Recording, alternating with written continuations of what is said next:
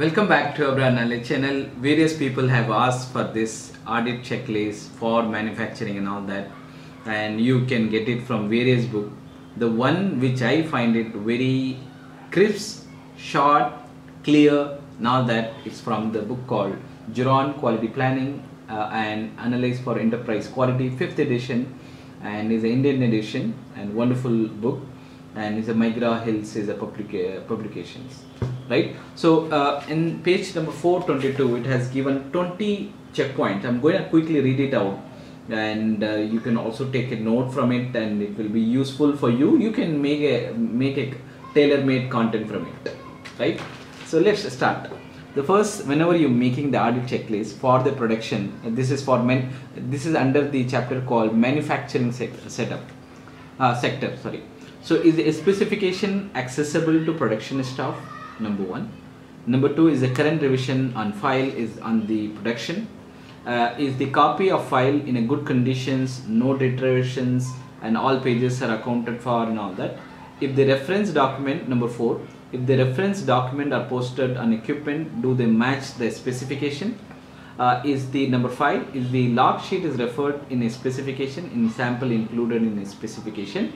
Number six, is the operator completing the log sheet according to spec, and or lots with the out of specification, like non-conformity product, right?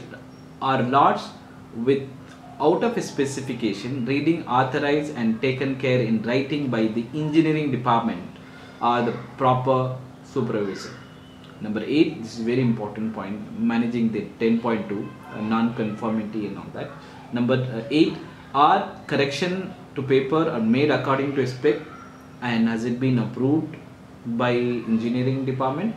Number 9, are the equipment time settings according to spec, and are the sometimes what happens, the operator feels that this is the oven temperature to be kept and all that, modifies it and the process continues it, and but the document stays some other thing. So if the document has to be revised, it need to be brought to a discussion and then reviewed with the team, and then and after approval this can be followed, right?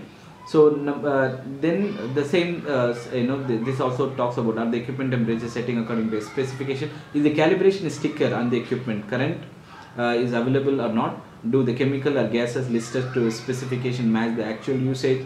Do quantities listed in the specification match the line setup? Are the changes of chemical or gases made according to spec? Is the production supervisor certified? If not, is the person authorized by the supervisor? Is the production operating procedure according to spec? And is the operator performing return cleaning procedure according to spec? And 18 is a very important point. If the safety requirement are listed in the specification, and are they followed, and look for the evidences, look for the demonstrations and all that, it says. And then if the process control procedure written in the specification, are the actions performed by the process control verifiable?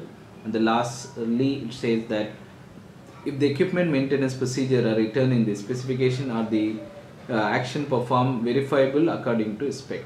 And this has been, they have taken the permission from the ASQ. Wonderful points, very short and crisp. It also talks about why I like this one. It also talks about the risk management, the current process and all that. I hope you like this video. Please do like, share, subscribe my channel. You have one.